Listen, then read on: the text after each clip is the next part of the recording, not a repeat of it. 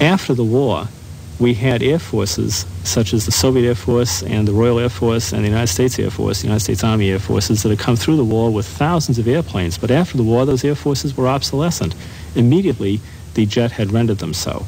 The jet promised a whole new era of air combat, of engagements at high speed, at the ability to undertake slashing attacks and what we term blow-through attacks that were simply unavailable to the era of propeller-driven airplanes, the ability to make repetitive attacks, and all these very much took time to get used to. Basically, during the post-war periods following any war, we have always seen cries that the era of dogfighting is over, the era of dogfighting is past. And people said the same thing when the jet came along. Well, now we're flying too fast, we obviously won't have dogfighting in the traditional sense, just like they had said about the monoplane in the 1930s. Back in 1947, when I started flying F-80s, we were initially given the idea that this airplane was too fast, and that now that you were out of P-47s and that you were into jets, you wouldn't have to, you're not going to worry about that anymore because dogfighting is at an end. The speeds are too great and all that sort of thing. Turns are too wide and with the great speeds and that. Well, we didn't know all that, so we just kept right on dogfighting with the airplanes, and it was a fine dogfighter. Of course, that training was soon to be put to the test as the war clouds gathered again, this time in Korea. And perhaps inevitably, a new classic fighter rose to the occasion. A direct descendant of the triplane and the Spitfire, the F-86 Sabre was the first swept-wing jet fighter in the West, and its speed and maneuverability won many converts and many battles. But back in Washington, the quest for the first supersonic fighter was echoing through the labyrinths of the Pentagon. Before long, maneuverability was again discarded in favor of the holy grail of power and speed, and again the art of dogfighting was out of fashion.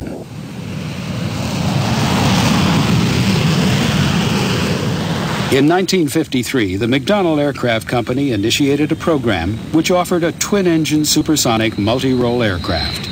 And when in 1956 the F-4 Phantom was finally accepted, the strategists and tacticians were so convinced that conventional air-to-air combat was now a thing of the past that they even left a gun out of the design, believing that missiles would satisfy the requirements of any future air war. But not everyone was convinced that even in a high-tech aircraft such as this, that was a wise idea. I was told in the Pentagon by my boss, who was a two-star general, in the when was it, 1963. He said, Olds, go back to your desk and stop coming up with all of these studies proving that we don't have a conventional capability of the United States Air Force. You've got to get it through your head that we're not going to fight conventional wars anymore. He said, you're living in the past with your leather, you think you've got your leather flight jacket on and your white scarf and your goggles and leather helmet, and you're going to go out and do mortal air-to-air combat with the enemy. That's finished. We'll never do that again. So about 4 years later, I was going up the Gulf of Tonkin in this airplane. Got a nice kid in the back seat named Steve Croker. I said, Stevie, baby, look at all this that's going on around us right now. All those tankers and the thuds over there. And you were going to go up and drop iron bombs on the railroad and probably hassle with MiGs, but I want you not to worry about it because I have it on good authority that this is not happening. Okay, we're getting close to the turn point. Roger, I'm turning right now. Of course it was happening, fast and furiously. South here.